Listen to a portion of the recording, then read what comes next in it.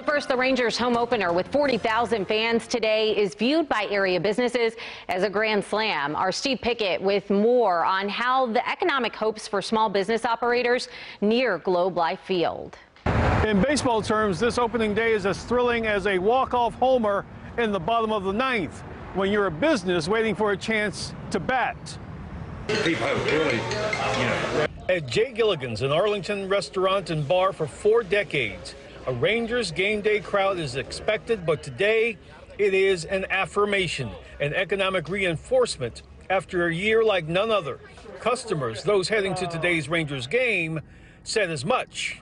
We need this. We need this badly. The financial almost devastation across North Texas, the amount of small businesses, locally owned business that have closed due to this. This is going to be a shot in the arm. But the first full house allowed since the COVID pandemic, retail, restaurants, and bars near Globe Life Field face their first back-to-normal game day crowds in over a year.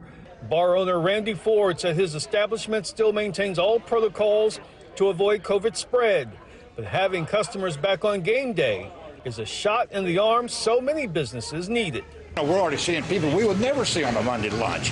All these folks out here, we got a few folks behind us here. So it is the opening. It is the opening of not only the Rangers, but for the economy of Arlington, Texas. The next phase for so many of these businesses in Arlington, finding out if this full house today has any kind of negative impact, a possible super spreader event that could impact these businesses in the weeks to come.